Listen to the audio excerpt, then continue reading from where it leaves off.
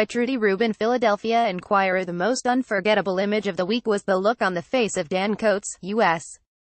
Director of National Intelligence, when NBC correspondent Andrea Mitchell read him a breaking news bulletin that Vladimir Putin had been invited to the White House. "Say that again," Coats exclaimed, shaking his head. The nation's top intelligence official had been blindsided by President Trump, never consulted or informed of this invitation, no doubt because he would have warned against it. And Trump still hasn't told Coats what he promised Putin in their one-on-one meeting with only interpreters present. Why should we be surprised? The president's bizarre behavior at Helsinki and since has made moot the question of whether he colluded with Putin's election meddling in 2016. Get editorials, opinion columns, letters to the editor and more in your inbox weekday mornings. Sign up for the opinion newsletter. Trump is colluding with Putin now. Where from blackmail or ego, the U.S. president is actively aiding Kremlin efforts to undermine U.S. institutions. His war on his own intelligence and law enforcement agencies is a perfect example of how he is advancing Russia's goals. Trump went to Helsinki unprepared and ignored his briefers, leaving himself open to manipulation by a shrewd ex-KGB colonel who masters details.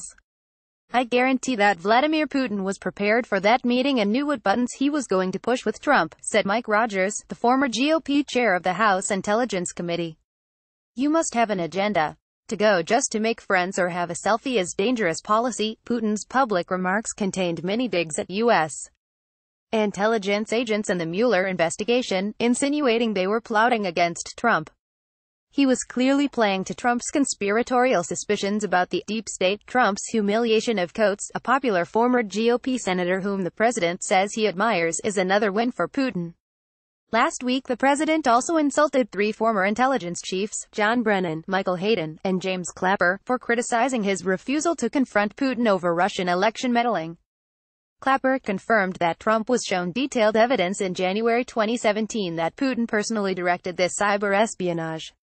What better gift could Trump give Putin than to undermine the agencies that have detailed Russian spying? This was the summit Putin waited for his entire life, says Russia expert Alina Polyakova of the Brookings Institution. He entirely set the agenda. Putin was probably astonished at how easily he could roll Trump. The president repeatedly praised Putin's outrageous suggestion that Russian security agents be allowed to interrogate U.S. officials whom Putin dislikes, including a former U.S. ambassador to Moscow, Mike McFaul. The White House only reluctantly retracted this infamous idea after the Senate passed a 98-0 resolution denouncing it. But White House spokeswoman Sarah Sanders said it had been a sincere offer. This illustrates how neatly Putin has penetrated Trump's mind. The danger is multiplied by the president's determination to act without advice from advisors. The Kremlin, which no doubt taped the meeting, has been able to control the global narrative by leaking what supposedly happened in the private meeting in Helsinki, claiming Trump adopted Putin's positions on Western Ukraine and Syria. This stirs further fears amongst America's allies who also don't know what really happened. What we do know is what Putin hopes to achieve. In January 2017, the Joint Intelligence Report on Election Meddling that Trump received warned the Kremlin sought to advance its long-standing desire to undermine the U.S.-led liberal democratic order. Putin is manipulating Trump to help him accelerate that order's demise. In conversations with Russian foreign policy experts in Moscow, I've been told that Putin believes the collective West that emerged after World War II is collapsing, including the NATO alliance and the European Union. If he can get Trump's help in weakening the EU, which still resists Putin's expansionist goals, all to the good. Looking ahead, the Kremlin chief sees a future world run by a configuration of big world powers with the United States presenting the main challenge to Russia. But Putin also sees U.S. democracy as troubled, while a liberal Russia is more stable. The Russian leader hopes to exploit divisions within America and undermine its institutions, with help from Trump.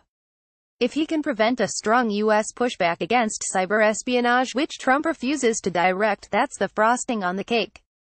Thus, at Helsinki, Putin's agenda was clear: further undermine Mueller and accelerate Trump's break with the U.S. intelligence community. Most clever, play on Trump's illusion that the ex-KGB agent can be a good partner. Hopefully someday he'll be a friend, Trump foolishly said of Putin. Putin didn't have to try hard. Despite indictments that track right back to Putin, Trump invited the Russian leader to the White House in the fall, to coincide with elections in which the Kremlin is still meddling. Useful idiot is a political term for a person who is manipulated into serving a political cause that is not their own.